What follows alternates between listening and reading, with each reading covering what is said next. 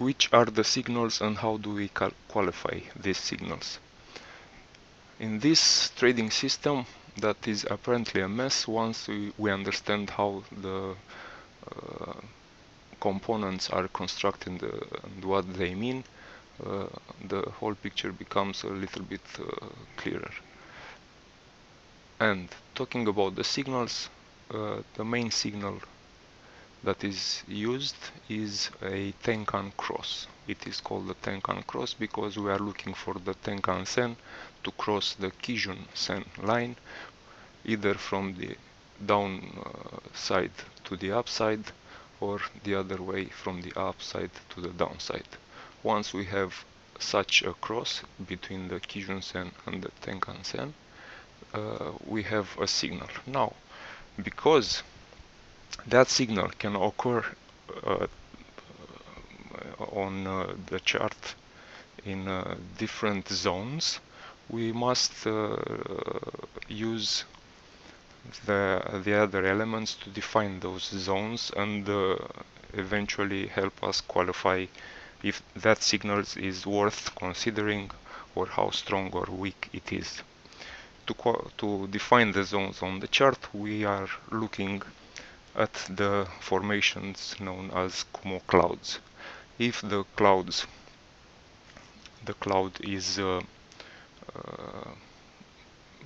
bullish, it is going up, then what is above it is a market that is trending up. If the cloud is bearish, then what is below that cloud is a market that it is mostly bearish, like it is the case here. And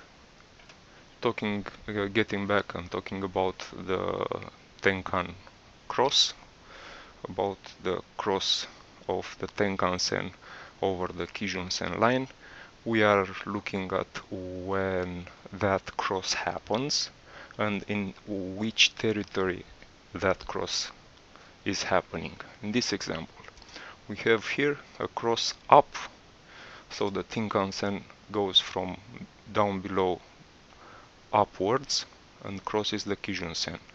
Where does that cross happen? Below the cloud.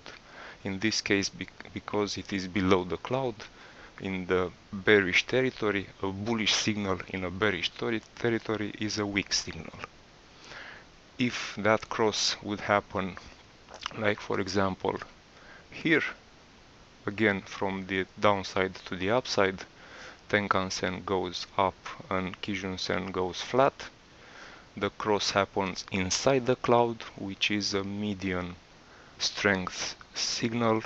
It is neither bullish nor bearish, and it must be qualified and used as consequence.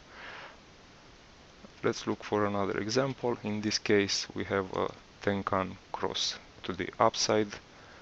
Tenkan Sen crosses up, Kijun Sen goes horizontally and then moves up also. This cross in this particular case, because it happened above the cloud, it is in bullish territory, and a bullish cross is a strong signal, and as consequence, or maybe because of it,